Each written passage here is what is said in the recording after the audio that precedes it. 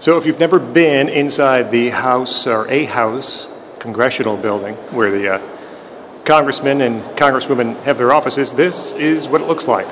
Long hallways, punctuated by flags, and little nameplates of the actual congressman. There's Peter King, and there's Riley. Hi, I'm a tourist. If you look down the hall, you'll see they're on opposite ends of the hallway. And there's 3 different congressional buildings. We're actually hitting all 3 today because the 3 congressmen we're visiting all are in different buildings. So this is Cannon. This is the Cannon office building.